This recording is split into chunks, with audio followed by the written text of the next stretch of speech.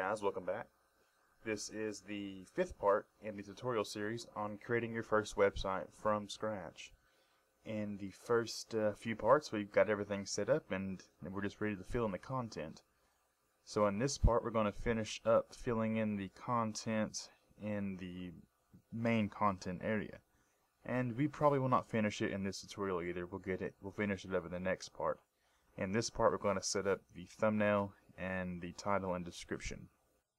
Okay, so first thing is I removed the font styles from the header and I added them to the wrapper, the font family and the font size.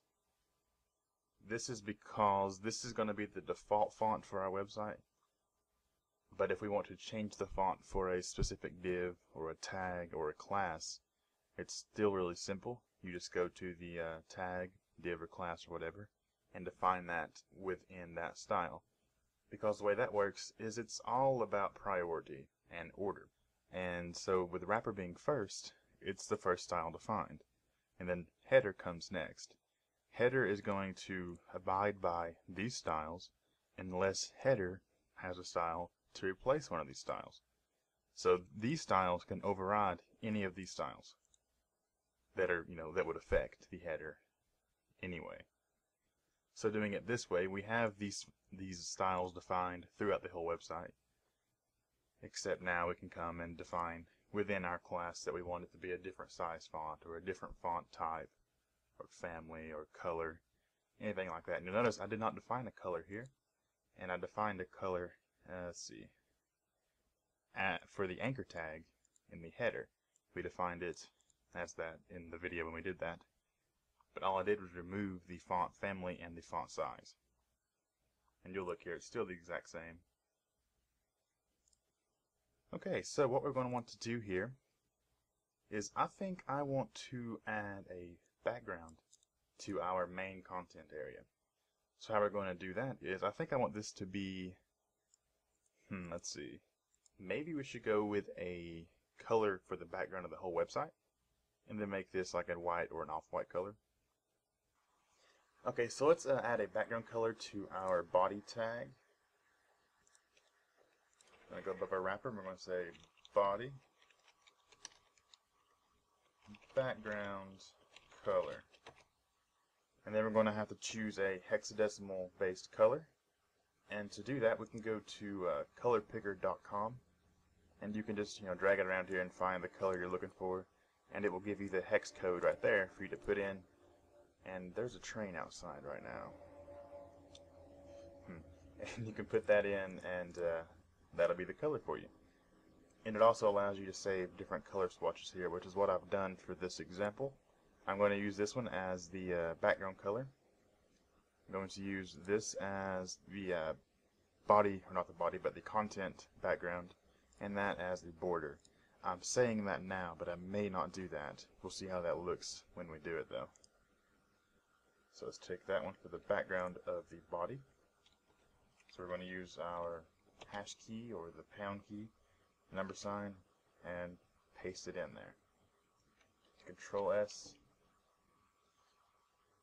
to open it up. It'll be hard to tell a difference because it was a really light color, but it's now just like a really, really light off-white color. And we want our content background to be this color. I think we'll see. I don't really know.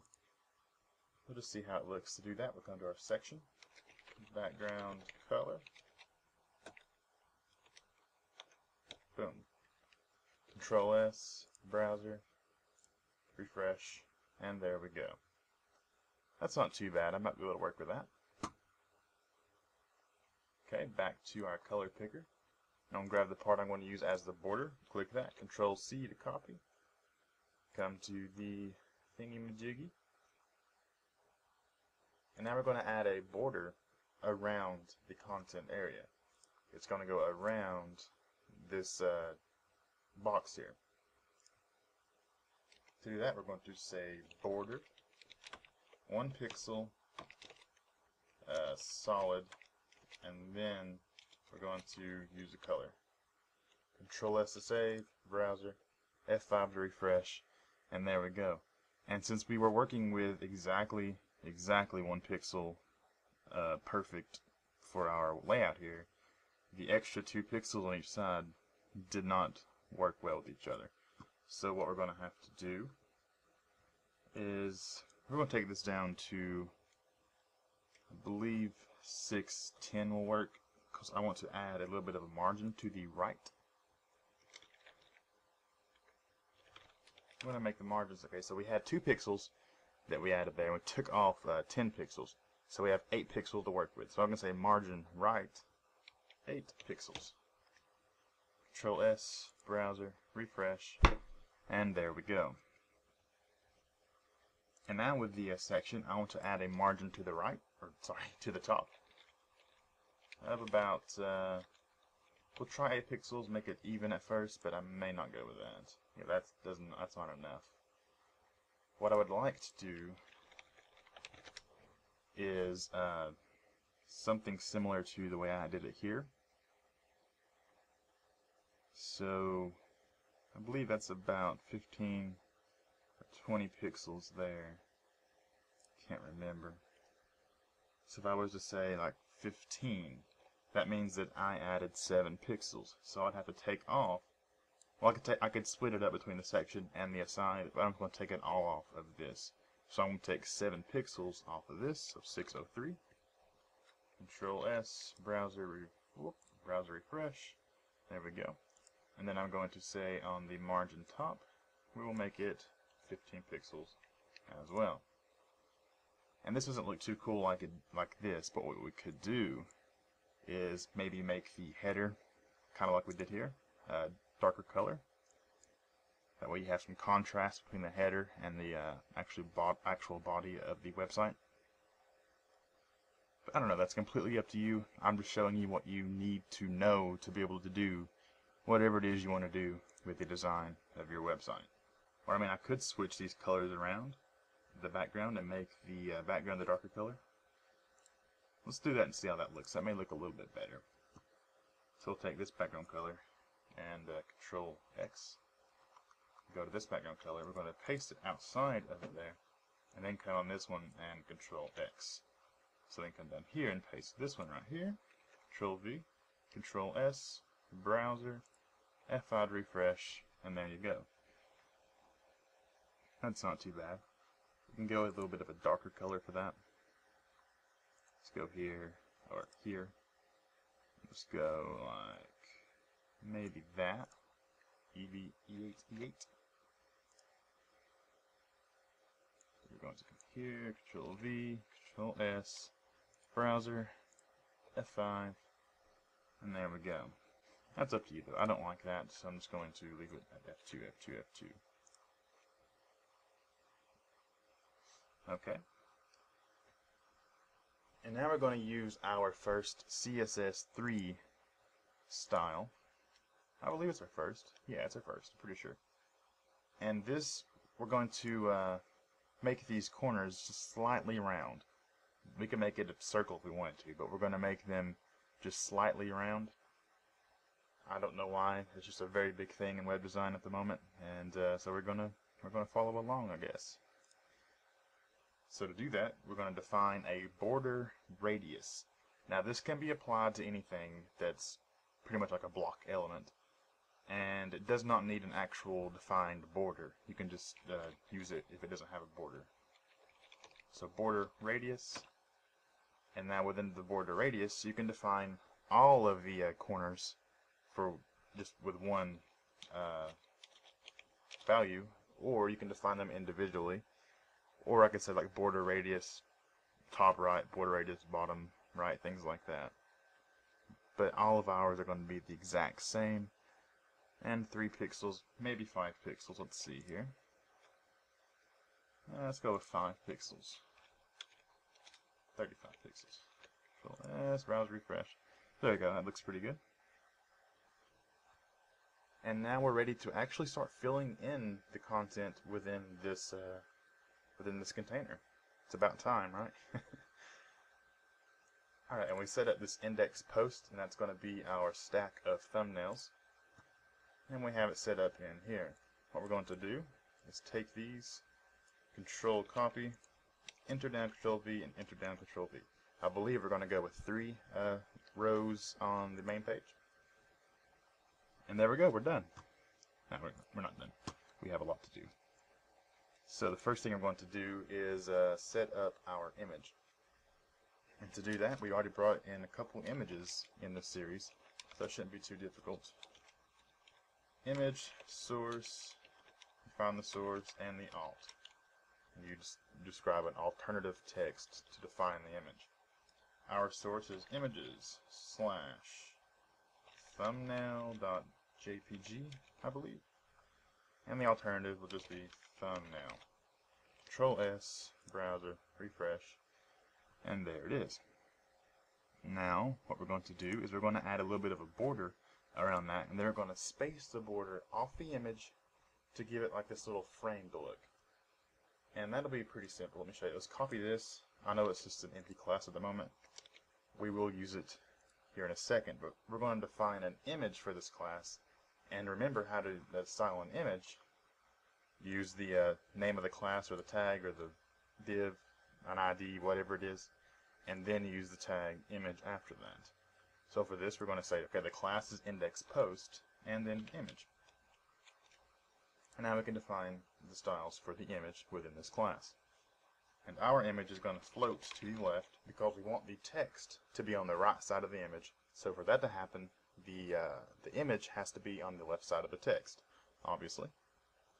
We're going to add a border, 1 pixel, solid, and I think we can get away with using the same colors we did up there. Control S, browser, oops, browser, refresh, and there we go. Now what we're going to do is add a padding, and what that's going to do is it's going to add a padding inside the border, so it's going to make the border come off of the image just a little bit, probably about 5 pixels or so. So we're going to say padding is 5 pixels. Control S, browser, refresh, and there it is. Pretty simple, but it looks neat. Now we're going to add a margin to the right side of this image, and we're going to do that because, push that over there, we're going to do that because we want this to be off of the image. We don't want it to be snugged up against it. So we're going to say margin right about 10 pixels. Refresh, and there we go. Now obviously these are not going to be up here. They're going to be stacked along with this. But to do that we have to set it up properly. And we have yet to set it up properly. But we're getting there. And it'll look pretty good when we get done, I'm sure. So for the index post, what we'd want to do, I believe, is we should actually define a height for it so we don't ever have any stacking issues, and so we can't ever go out of the div and mess stuff up. So we're going to say height equals, and I believe my image is 100 pixels, but we have the 5 pixel padding, so we'll say 110 to see if that works. Alright, looks like we're off by a little bit. Maybe I got my image dimensions wrong. 120. There we go. That'll work just fine. So now we can come inside of this div that we have the image in. I'm going to enter down just to keep it organized. And under this we're going to say this is the description of this post. Control S, browser, refresh, and there it is. What we can do is, let's just make this the title. Title. Okay, so this is the title of the post. Now we're going to style it as a title. But we're not going to use heading tags for this because they're not actually headings for the page it's on. This is actually a heading for the page it links to. So we're just going to make this a link. And then we can style the link inside of the index post and make it look like a title. We've done this already a few times, not too difficult. Anchor tags wrap around it. href is the link, and we're going to just give it the hash key thing, what that does is that it actually just links to the page it's on, and it goes to the top of the page, because it pretty much just refreshes the page. So Control S, come here, and now we have a link. And it is the default link, default blue link with the underline. Not like these, because these have individual defined styles within the anchor tag for the header, but this one we have to do separately. So let's go ahead and do that now. Index post. Make sure you put the period there so it knows it's a class. Then we're going to put the anchor tag out from that, and we're going to define the anchor tag. We're going to say text decoration none. Color. Let's go with what color did we use for that? 777. Then we're going to say font size is 14 pixels maybe. Refresh. And we have to let's bold it. So to do that, use a tag called font weight, and that just defines the thickness, or in this case the weight of the font. And you can do it with numerical values, which is what we'll do.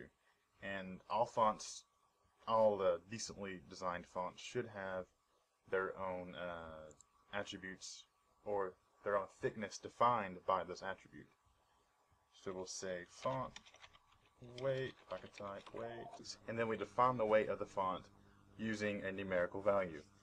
And it goes like 100, 200, 300, 400, and the higher you go, the thicker the font. But they usually only have steps, like 200 and 300 in most font families, or in most font styles will be similar. But I believe ours will be bold at 600. Let's try that. Control S. Refresh, and there we go. Let's make it a little bit larger. We're going to make it 16 pixels. I'm liking that. Let's make this look more like an actual title. This is the title of this post. And no period. We'll make it a little bit better. There we go. Then under that, we're going to have the short summary for the post, or a description, or whatever it is. We could use a paragraph tag for this if you wanted to. We've not defined any styles for a paragraph yet, so it'll use the default. It'll use the default styles for that. This is the short summary for this post. Read this to understand what this post is all about. Control S, browser, refresh. And there you have it. We could have the title or the name of the author, whoever posted the article or whatever it is, and the date of the post. I don't think we're going to bother with that in this tutorial, as that's pretty self-explanatory anyway. So I can't really see a reason to do that. If you wanted to do that, by now you have the knowledge to do so.